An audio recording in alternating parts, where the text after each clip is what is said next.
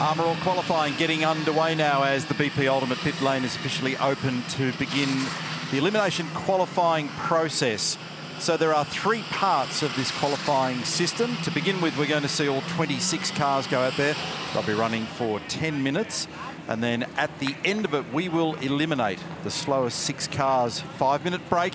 And then we'll do it again for another 10 minutes for part 2 of qualifying. We'll reset the clock and go again. And at that point, we'll eliminate the slowest 10 cars. That'll reveal the final 10. It'll be a 5-minute break. And then that final group of 10 cars will run in the last portion of Armour All qualifying, and that'll determine the top end of town. On screen here is Nick Percat. He's just jumped up into 4th position.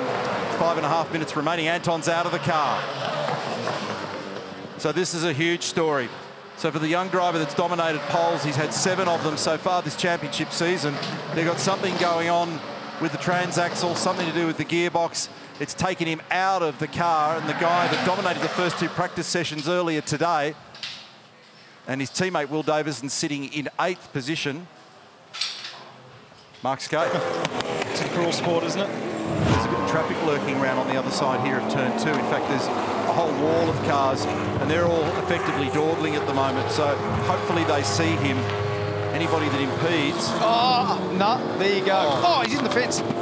That was actually the wild card Thomas Randall who was in the way just then.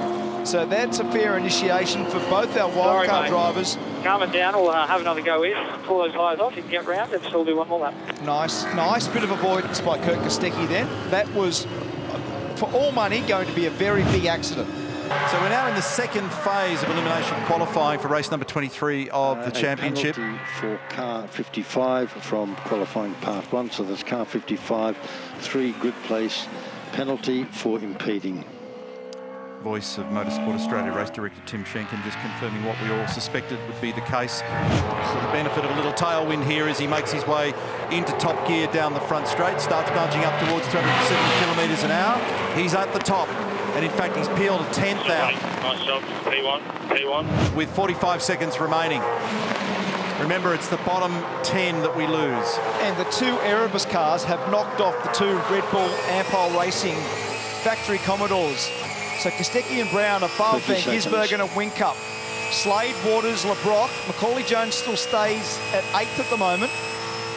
Will Davison now up to 5th. So he's the first of the Mustangs with a 29.4. There's 0.13 of a second across the top 4 cars.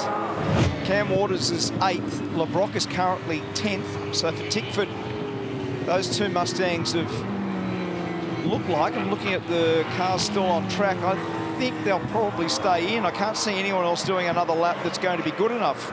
So Macaulay's numbers here might show an improvement. Personal best for him in a couple of sectors. Just misses out. No. He got to 11th. And he missed out by a 10th of actually cracking in the 10 here. And sometimes week on week you get very different behaviours in this racetrack. So 38.5 for him in the middle sector. He's the only one out there at the moment, Will Brown. And those 2 cumulative sectors, they put you in the late 28s or the low 29s. That's a really good level of commitment from Will Brown. It's a nice lap. Let's see what it does. 29.03. Very good lap. A little bit of mid-corner push in 2nd gear there at turn 8 at the hairpin. Just slightly down. There's not much in it. Young bloke Will Brown looking on intently with his engineering group. He's got about a 10th in hand at the moment, Will Brown. And this might be his first career pole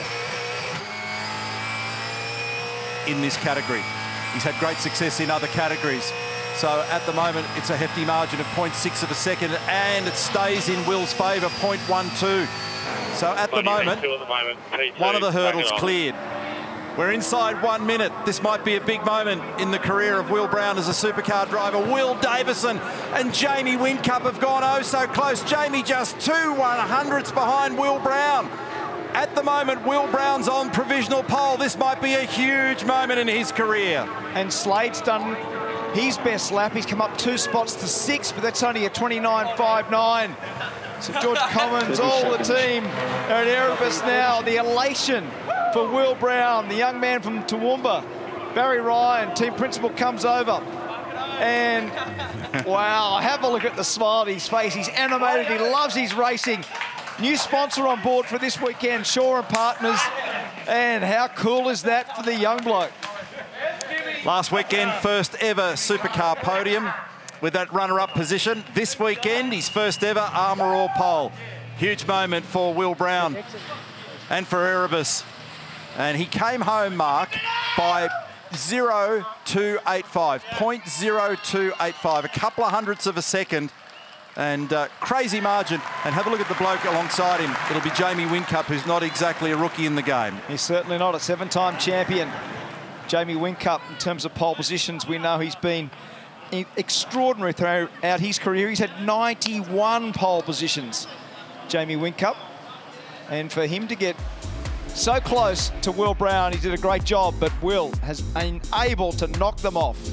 Outstanding performance. Great story on that session result board in front of you there at the moment. Will Brown takes the Armour All pole, adds another name to that list, and he becomes the 8th driver this championship season to achieve an Armour All pole from Jamie Whincup by a fingernail, the narrowest of margins, then Van Gisbergen and Davison. And in fact, both, well, Jamie, not just both, it's 3 of them. It's Jamie, Shane and Will are covered by a crazy small margin, 29.06, 29.10 and 29.13 between Whincup, Van Gisbergen and Davison. That is truly remarkable.